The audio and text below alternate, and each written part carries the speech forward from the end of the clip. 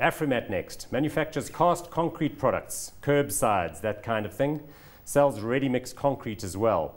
Two businesses, Lancaster and another one I can't remember off the top of my head right now. But in recent years, it's expanded into a related area of building supply equipment, and that's mines producing dolomites and clays and all that sort of thing for various customers. The dolomite, in fact, I think is used by the steel industry. Afrimat market cap 1.8 billion rand, price earnings ratio of 14, dividend yield of 2.6.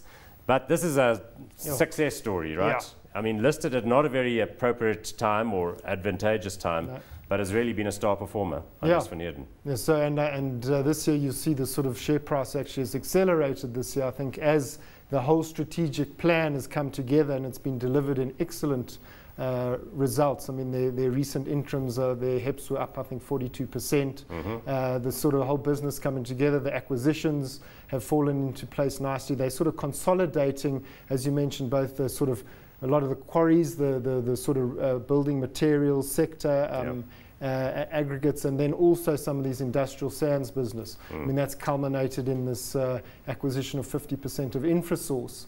And I think yes, good point. Which is a competitor which had related dolomite and other assets around the area. Okay. And I think how's that going? I mean, is that work in progress? The commentary, it's work in progress, but they're saying it's going pretty well, and I think you see. And they've got 50%, right? So if they've taken control, they've got board control, they've pushed the other people out. That's right, So, and as you can see, they are excellent operators. They really know how to run these quarries and get, I guess, maximum efficiency out of it and find the markets for the product. So I think that's going to add to the business going forward.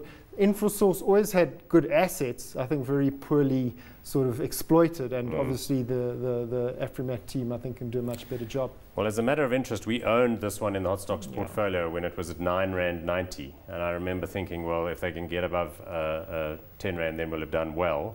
So I think we sold them with a meaningful gain after a relatively short period, somewhere on that slope. Right. But look what they've done since then, cruised all the way through to 12.